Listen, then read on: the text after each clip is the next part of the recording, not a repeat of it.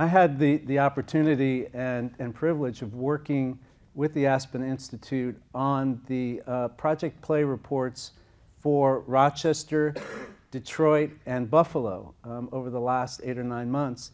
And one of the real revelations of that process was learning about the creativity and innovation going on in these communities with respect to bringing play spaces closer to kids. I wanted to just share with you one example. In Rochester, Teresa's hometown, the Sully Branch Library in the city of Rochester has a program by which kids can walk into the library, present their library card, and walk out with a fishing rod or a basketball. And a very simple idea, and one that's scalable. I mean, any public library could do it. We'd never heard of anything like that. A public library that checked out fishing rods. So we're going to hear about other innovative programs over the next 30 minutes. And let's start with Teresa. Tell us about Conky Cruisers and the origins of the idea. Where did it come from? In order to really understand Conky Cruisers, I first have to introduce you to Conky Avenue, which is a street in Rochester that is best described is not on the top 10 places you should visit when you come to Rochester. It just happens to be the neighborhood that I call home. And on one particular day, I was jogging down the street. You know, I was trying to get fit and I was losing weight, and by then I was getting it in.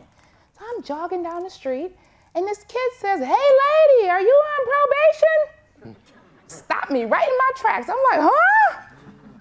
Little boy thought that I was running from the police. I'm just exercising. So that thought was like burning in my brain, and I went on to my journey, and now I was on another street, Joseph Avenue, which also does not make the list of the top 10 neighborhoods you should visit when you come to Rochester. And I stopped to chat with some neighbors, and a gentleman walked up and he said, "Don't talk to her."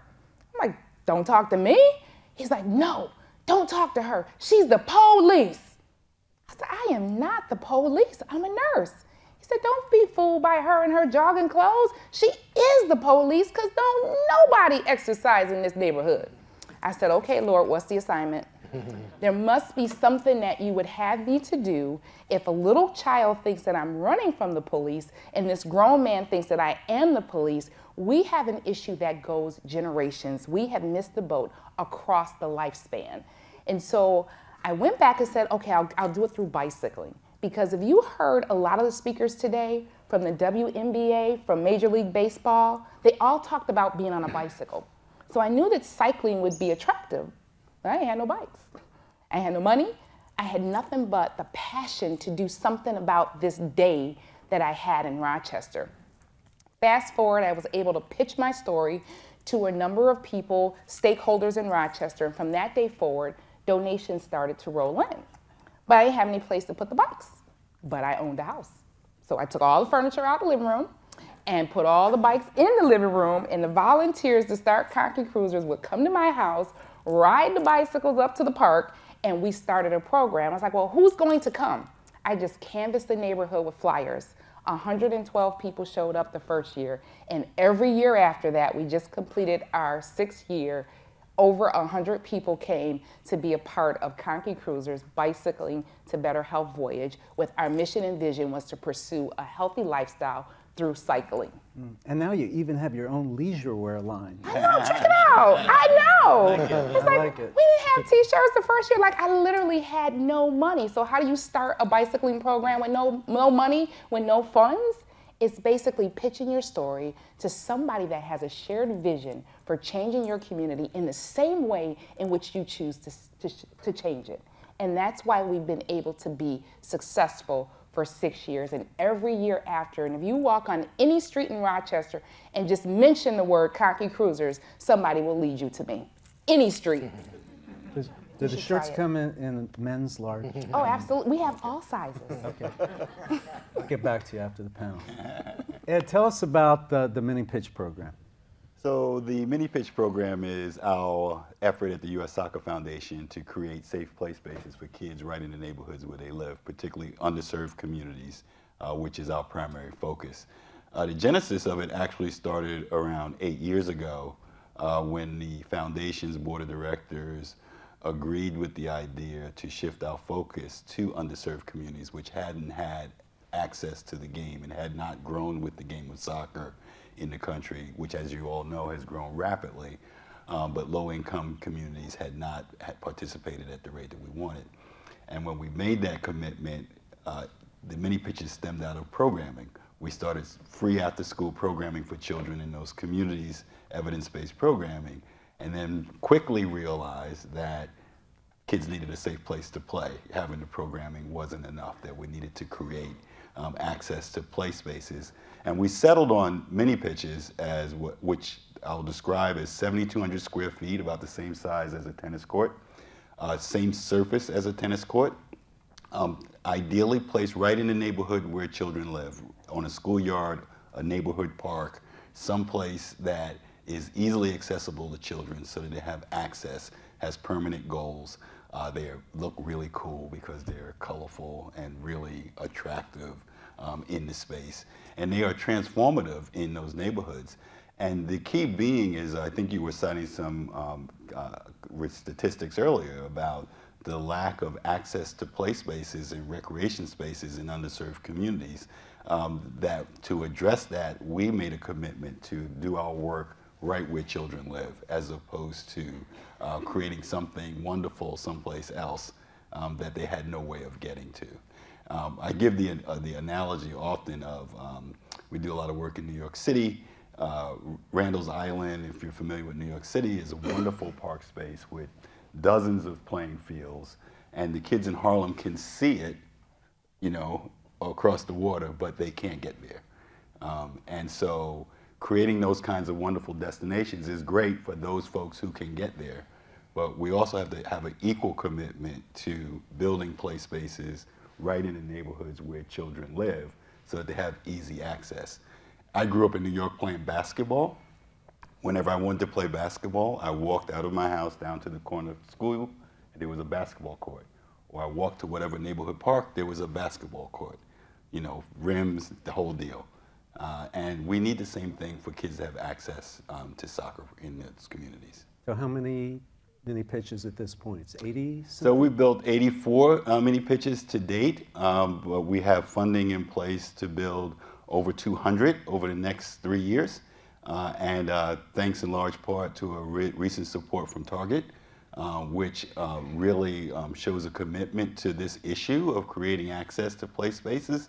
They committed to supporting the building of 100 of these mini pitches around the country. And we are very excited to get moving with that project and to, you know, transform communities, because at the end of the day, it's not just a place to play soccer. It is a place that is a transformative hub in the community. When you take a dead space and turn it into a play space, you change the tenor of the neighboring community. People begin to think about the space differently.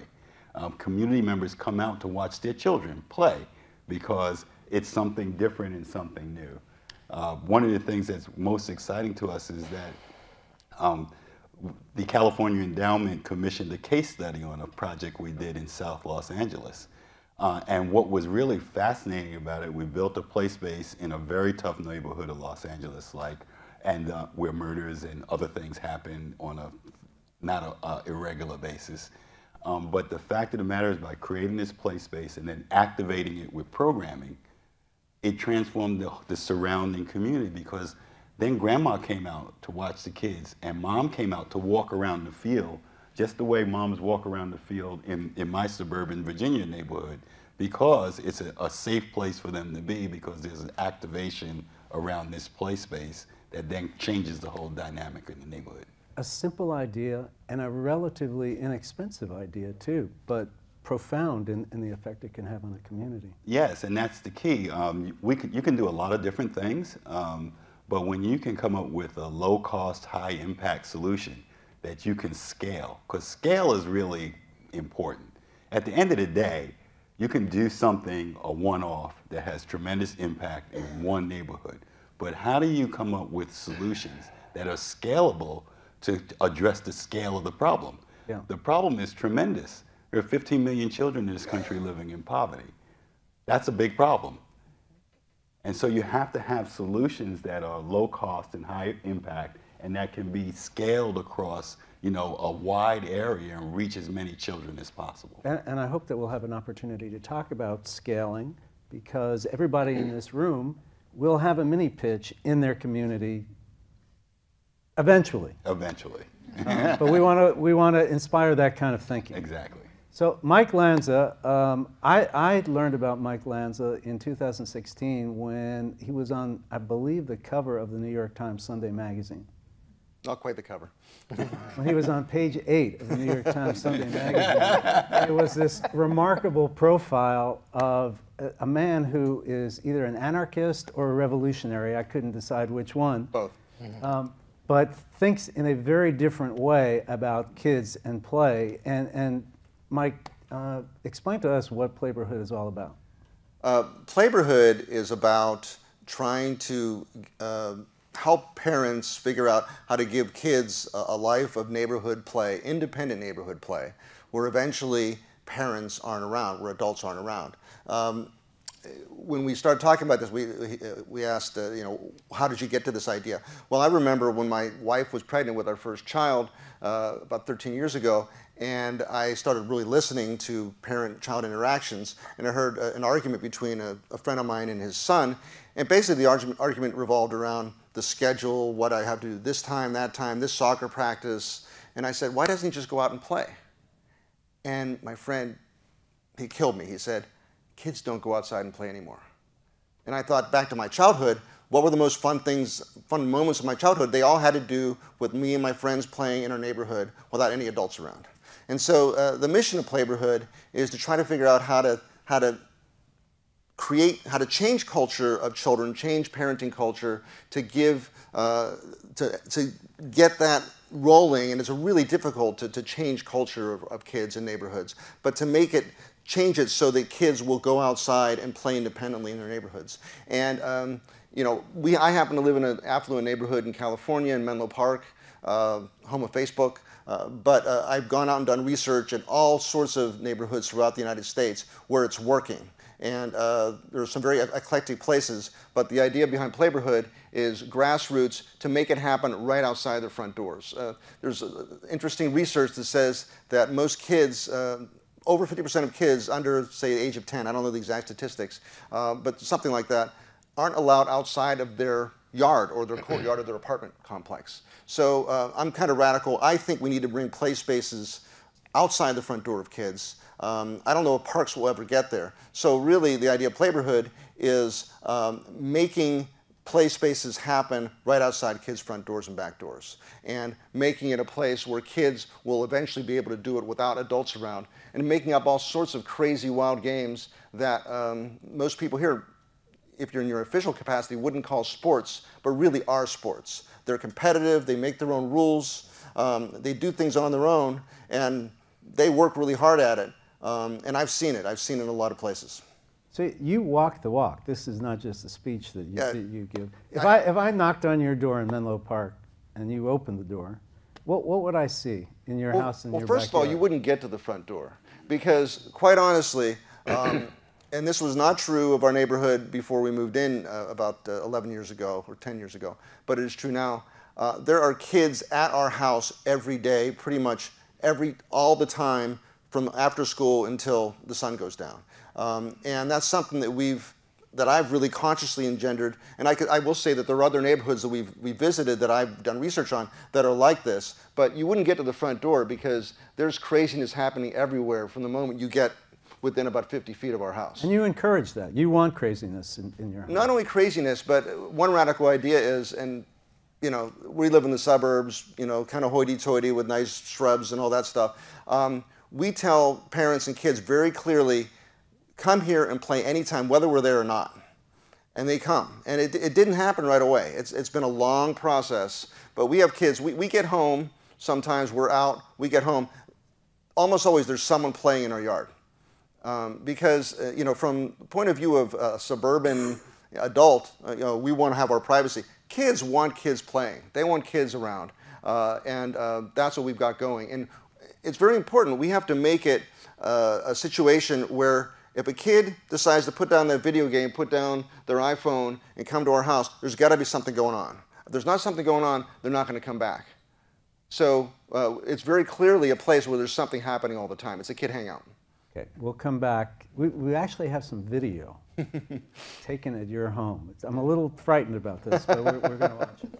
Kevin O'Hara, talk to us about the concept of pocket parks, the idea of taking a quarter of an acre, sometimes less than a quarter of an acre, and turning it into a community resource. Well, I think I want to place it into context of a little bit of sort of the role of the built environment writ large in our country. I think about bicycling, I think about soccer, I think about play, and I think about how we have basically engineered walking and biking and mobility out of our daily lives in most places in this country. So whether it's a pocket park, whether it's a striped bike lane, whether it's a pop-up park, whether it's small things that we in the nerdy urban planning world call tactical urbanism, pop-up things that excite people, things that bring people outside of their homes and bring them together. So we talked about community cohesion, we talked about neighborhood activation, we're talking about a lot of these things already. But it's critical that I think parks and recreation agencies and city planners and others need to be thinking about how do we re-engineer our cities and our communities to foster those interactions with each other in the public realm. Now, we think that happens at parks all over the places, but if you can't get to that park because there's a 6-lane highway in the way, or there's not even a pedestrian crossing, how good is that park if you can't access it without an automobile? So I think we're working on some things called Safe Routes to Parks, a national 10-minute walk to a park campaign that's going to think about how do we bring that mobility, that people-based mobility back into our lives? How do we re-engineer our cities to allow for those interactions with each other in the public realm? Pocket parks are just one way to do that. I think Teresa's example on Conky Cruisers is indicative of a larger bike and walk movement that's happening in this country, where we're reclaiming the public realm for people. Whether that's the Ciclovia in Guadalajara, Mexico, or temporary play streets in Philadelphia. I think there's a lot of potential and a lot of momentum behind making putting the public back in that public realm, putting it people first rather than automobile first. And I think that's something that everybody here is working towards. And your local park and rec agency wants to help you and your community get to that. So one of the things I'm struck with in all of your stories is that these ideas are within the reach of virtually every community. Mm-hmm. That of course funding is a barrier, but the amount of money required is not unattainable. Mm-hmm. Can you talk to us about funding? What is it? What's the annual budget of Conky Cruisers? If it's a really, really good year, then I have begged up about $20,000. And that's pretty much how it goes. And I literally go out, a lot of those people are in this room, they've gotten those requests for donations to Conky Cruisers. And where the bulk of that money comes from is just community organizations, the Walmart, the Community Foundation, Greater Rochester Health Foundation, the pharmacy, the churches, like all the places that you think that may not give you a donation, but if you got 20 friends and they all give you $100, then you got a chunk of money that you can now work with. And so there is no stone that I don't turn over and see what's under there to provide for this program, because the outcomes mean that much. 2 years ago, we got robbed and all the bikes got stolen. At that point, we had 150 bikes in our storage. And it was kind of a mixed blessing in that the community just came and outpoured, and they stole 150 bikes and we got 503 bikes back. But from that, the Community Foundation called me up, and came in and said, we'd like you to install some new security. We want you to put in a security system that you can look on your cell phone, and a big tall gate, and all these wonderful security measures, right? I thought, oh, this is the best thing since sliced bread. A security system? Well, to maintain a security system, you gotta have RG&E, which is our electricity. You have to have power, that costs money. So now we have costs that we didn't initially have when we started the program. So without Any kid getting on a bicycle now, I need $11,000 to pay for all the stuff. And then the way our program works, because it's a 6-week summer program, and at the end of the 6 weeks, each person that complete the program get a brand new bike. Because I need you to keep riding even when we're not in session. So a lot of our cost is the prize bikes, the food, because each day I like to incorporate a healthy snack, non-sweetened beverages, and then we do one of my favorite activities is we go to the grocery store and we feed a family on $5. Every participant ride their bike to the grocery store, they get $5, they go into the store and they're taught how to come out with a healthy meal that includes a fresh fruit or fresh vegetable, and it has to be something that you like. Like, don't go get tuna fish and nothing else, because you probably wouldn't have just tuna and nothing else for a meal. And so when I look at the creativity and all the lessons that I can teach someone in a neighborhood that's struggling with stretching food dollars, where we have high rates of poverty, and now I've showed you, taught you, you learn, and we learn together how to stretch food dollars. So if you got $5, what are you buying? Probably ice cream cone. Oh, no. No ice cream cones.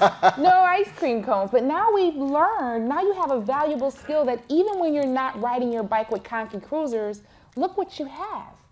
In the store, where the neighborhood where we operate, a gallon of milk is $5. A box of generic cereal is $4. But when you get on your bicycle and ride the 3 miles down to our Wegmans Food Market, I'm from Rochester, it's the best food store ever. Mm-hmm. Then look all the variety that's now open to you. Look at all the fresh fruits, all the vegetables. If you would like to have meat, the butcher is your best friend. Why? Because you only need to get the portion that you need.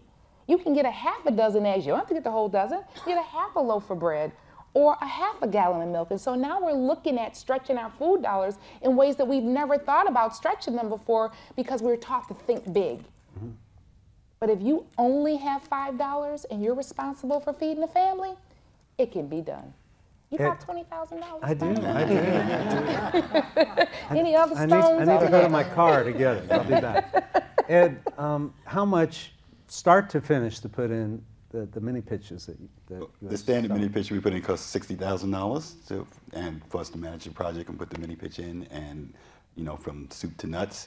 But I think that I want to piggyback on something that was just shared by Teresa.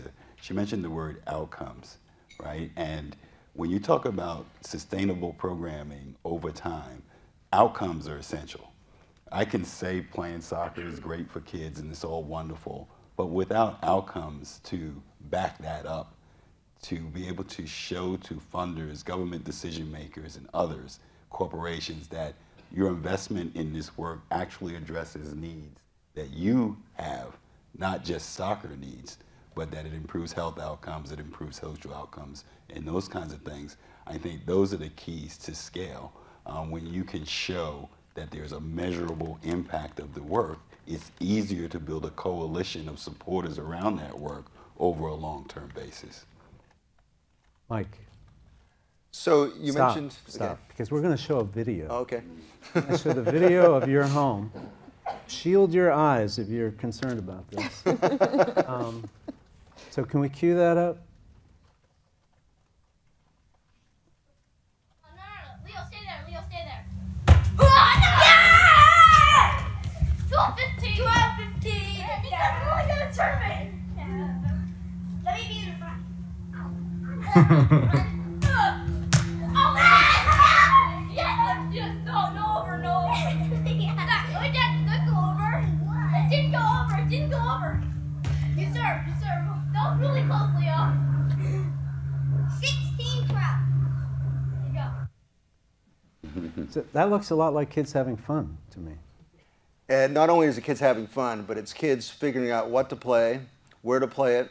They make up their own rules because, what is out of bounds, what's in bounds, how do you decide, when there's a dispute, did the ball go over the net or not?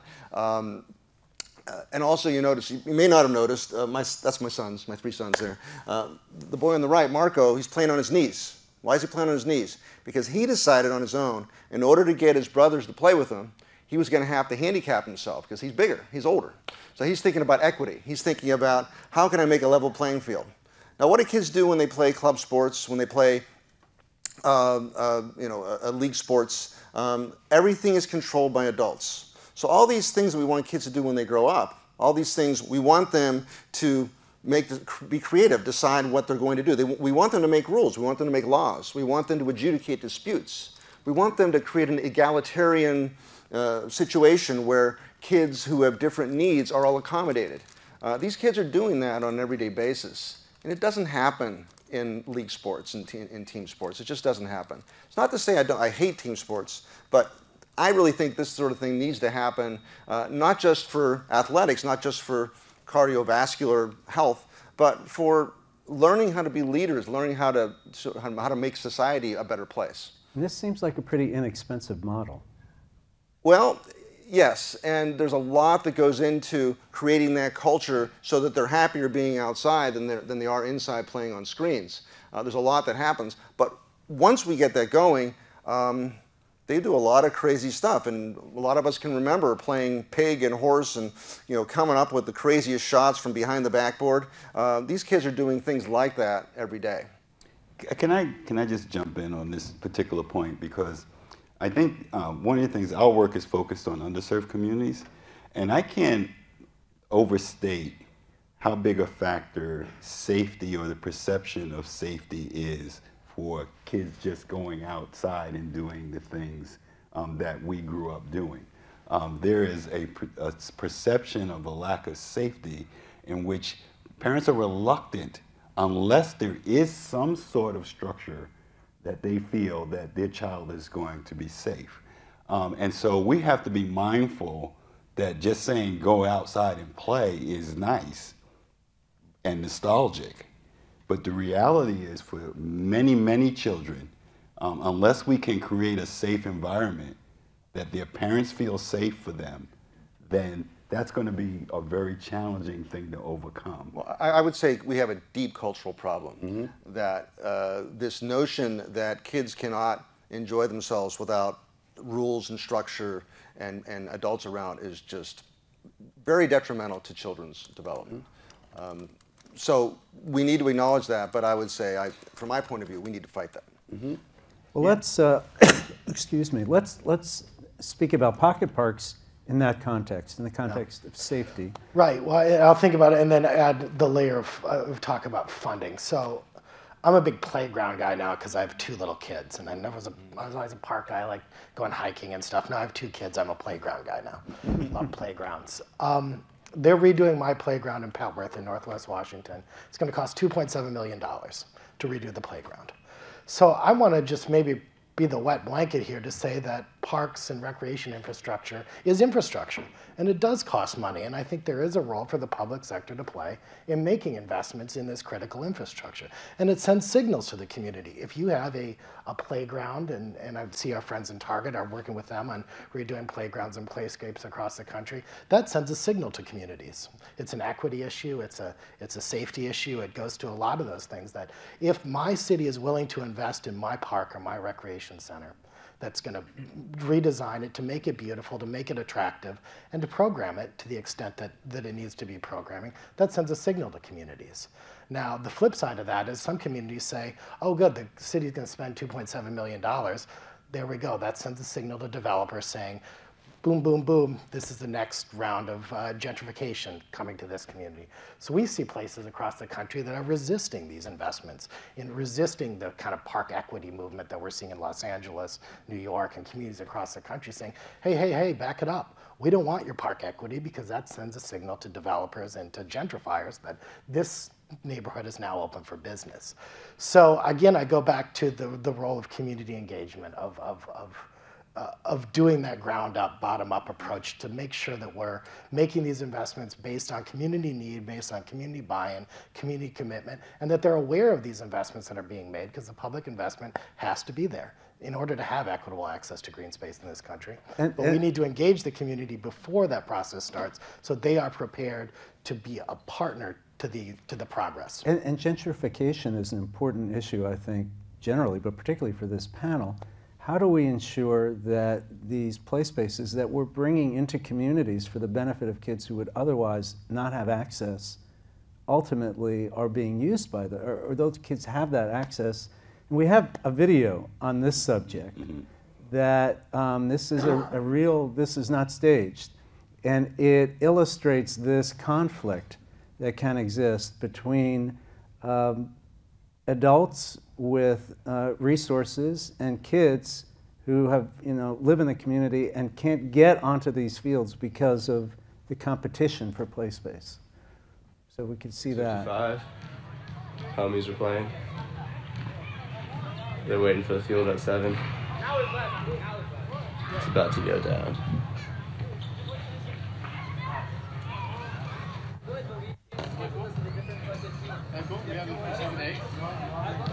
Yes, you do cheating us. I heard you earlier. Yeah, you have 7 to 8. Good? Really?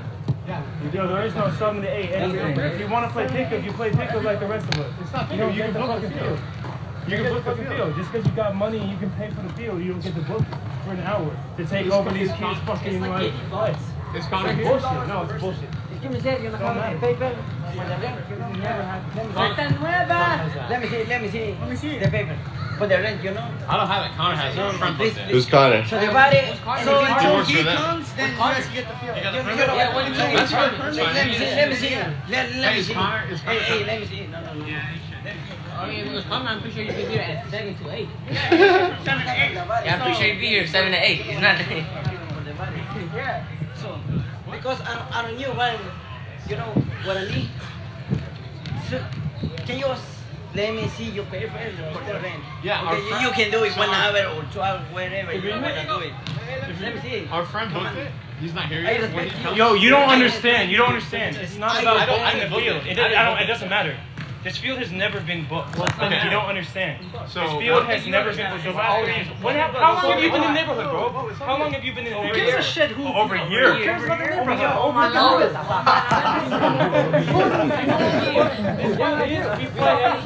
How long have you been playing here for? Because my whole life, I've been born and raised here for 20 years, and my whole life we've been playing. You can share. One time, you let other people play. We will share with you. Why don't you get a team and we play pickup 7v7 like it always is. all that we understood. There is no permit. It does not matter if there's a piece Let of me see the paper. paper. Why don't we all just play? I would love to play. Let's do that. Then let's play. Let me see the Then what? paper. Then let's play. You got a team. Alright. We got a team. Let's play 7v7. That's how it is. 7 on 7. I think we have the idea.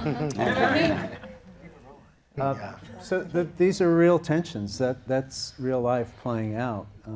So what's the solution, Ed? How do you manage these kinds of conflicts? Well, I won't claim to have the solution to that problem, but I will say that if you're thoughtful and mindful about these kinds of issues and questions from the beginning of a project, engaging the community, as Kevin was saying, ensuring that there's activated programming in place in those spaces that ensures that children and community members have access, equitable access to the space. I think it all starts there. You build it in to the project. You build it into the agreement with the school or with the government entity that you're working with, that there will be access to free programming, during an X number of hours on a daily basis, et cetera, so that you can forestall these kinds of conflicts, because it's very real. You hear the argument, the intensity of the argument, but you have to recognize that unless you put in protections for those who don't have resources or don't have the means, there is a good chance that they will be run off of a site. Yeah, I think we're going to have to cut it here and throw things open to questions. Do we have questions? Yes, we do. Okay. We will be looking at the screen again for Slido. The first question is, what is best practice bringing safe place spaces to life? What is key to success in finding sustainable partners to implement play in these spaces? What worked for Conky Cruisers is we gave ownership of the program to the community. People take such pride in wearing the t-shirt and being a member of Conky Cruisers. It's a label that people want to wear in a neighborhood that was considered a place that nobody exercised in. And the trail that we ride our bikes on was an old railroad track that they pulled up and put an urban trail. So we ride on the only urban trail in Rochester, but we made it a community program. So whenever there's refreshments, the whole neighborhood eats with Conkey Cruisers. When I have, each day that we meet to cycle, we have a DJ. And you say, well, what in the world do you need a DJ for in a bicycling program? Because it's a party that the whole community is invited to. When I have a banquet, I don't have enough budget money to have a big banquet. I put the banquet tables in the middle of the street. Ask the police to close off the street, gotta have cloth tablecloths. That's a must. It's a must. And we have a banquet in the middle of the street with the DJ that the whole neighborhood is invited to. So now they own Conkey Cruisers. And when it's yours, you don't want anything bad to happen to it. And so we have a certain level of protection now because we have that ownership. And that's what keeps the program going. And that's where we get the community buy-in. And we became partners with the people that we needed to make it work, with the city of Rochester. That's who will give us the permits. That's who allowed me to put 5 tractor-trailer side storage units to now house over 250 bikes. So I had to make good and play nice. Like we talk about playing in play spaces, but do we even know how to play nice anymore? It's the difference between, what you're describing in my mind is doing things to people or doing things with people, right? And doing things with people is the key. When you engage the community and you're bringing something that they agree that they want in the community, it takes on a life of its own. In South Central Los Angeles, for example, we started with programming, and then we followed that because there was a need for a safe place to play. With a safe place to play, then the parents in the community said, well, the kids are learning about healthy things to eat. Can you get a farmer's market to come on Fridays when the kids are practicing? Then the mom said, well, the kids are practicing. Can you get a Zumba class while the kids are practicing? Like we forget that sport and are part of a healthy community. It's where neighbor meets neighbor. Physical activities where neighbor meets neighbor, where you find out things that are going on in your community. You solve problems together. You hear about a problem and you're talking to someone next to you on the sideline of a game and you start to find a solution to that problem. So I think doing things with people in communities is essential. If you come in with the idea that we're coming in with the solution and here it is and take it and it's going to be great, that's not going to work. When you come into the community with the idea that, hey, here's some ideas of things that could be done in your community. What do you think? Do you like this or you want this?